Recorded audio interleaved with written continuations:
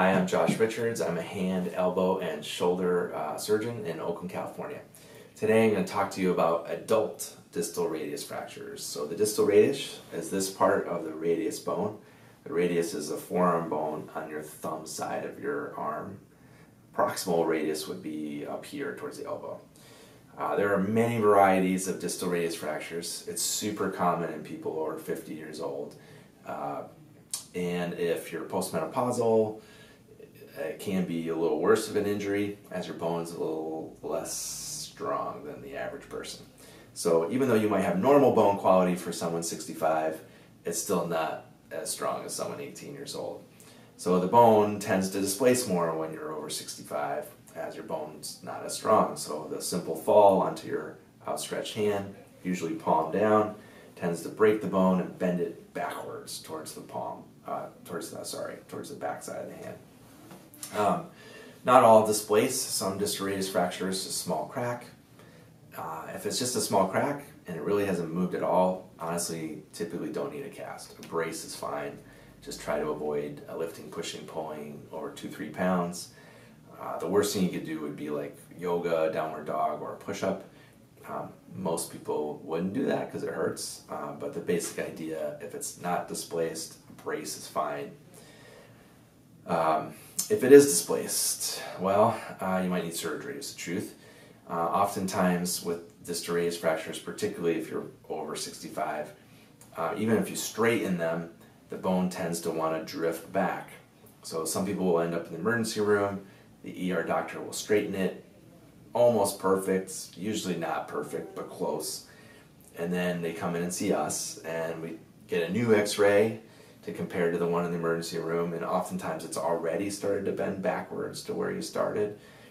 If it's still in acceptable range, which, just to go over that quickly, the bone typically bends towards the palm about 12 degrees in most people.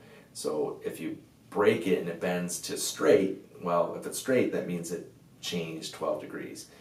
If it bends backwards 10 degrees, that means it's 22 degrees out of place. So 22 degrees is too much. Unless you're 85, 90 plus, we're typically going to talk to you about straightening that. Often you need some metal to hold it there. So if you're 80 years old and you started off 30 degrees that way, as soon as we move you back, it's going to want to drift back typically, and a cast is not going to hold it. So what we use is a plate. This is the plate. A typical plate goes right on the palm side of the forearm. There's screws that hold the plate. Obviously, we need to make an incision to put this plate on. Incision's on the palm side of your forearm, a longitudinal incision. We move some muscle out of the way. We put the bone back to where it's supposed to be. Sometimes there's a lot of pieces that need to be fixed. So sometimes we not only use a plate on this side, but sometimes we even put a plate on the back side. But typically, it's on the palm side. Sometimes we don't use a plate, sometimes we just use some temporary wires that go through a poke hole in the skin. But most of the time in adult fractures, we're typically using a plate, especially someone 50 or older.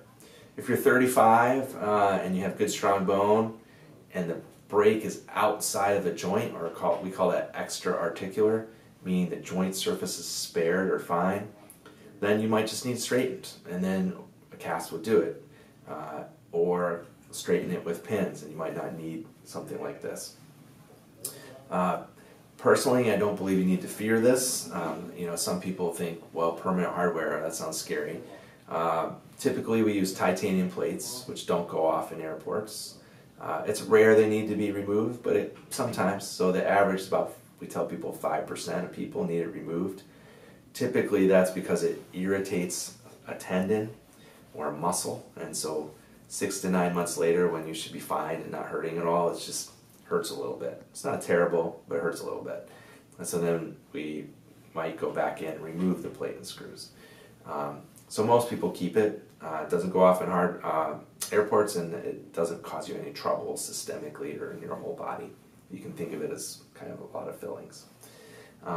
As far as the bone typically heals in about 6 weeks. This bone has great blood supply, so getting it to heal is usually not a problem. It's more keeping it in a good position that's a problem. So the goal of the hand surgeon is to get it back in a good, reasonable position, hopefully perfect. It doesn't always have to be absolutely perfect though. And if it's a few degrees off, like in neutral, as I mentioned before, which is about 12 degrees off of normal, and it stays there, that typically is not going to have any long-term problems for anyone. So that's an acceptable range.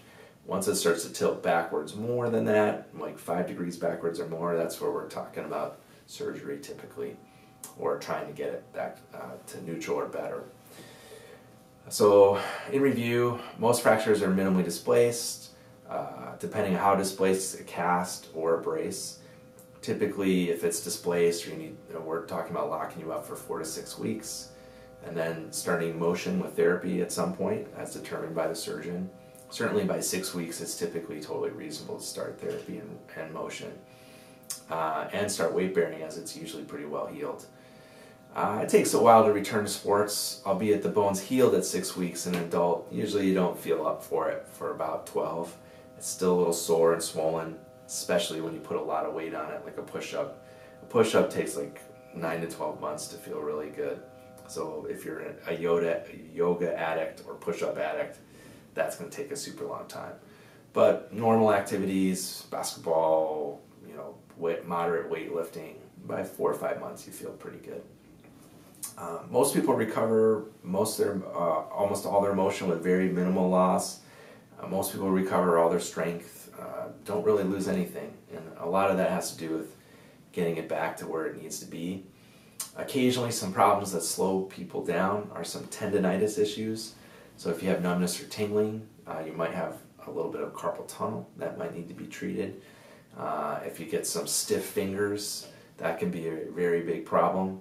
So of all the things that's most important to do is to get your fingers moving very quickly and aggressively. So I sit down with my patients, and the thing I make them remember is that every hour that they're awake, whether they had surgery or not, they take their fingers and they push them into their palm, count to 10, relax, push into palm, count to 10, relax. That can be extremely painful in the beginning. It can be really rough, but it's so important to get your fingers moving. So of all the things you remember from this video, if anyone watches it, is get those fingers into your palm, okay, as quickly as possible. So if you're in a splint that the ER put on and it's out over your fingers, you need to get out of that, get in to see a hand surgeon, get them out of that so your fingers can be freed, because they often do that in the ER and urgent care, put too big a splint on. It should be back here where you can make a fist, okay? So in summary, it usually takes 6 weeks to heal. If it's significantly displaced, you might need surgery as determined by the surgeon.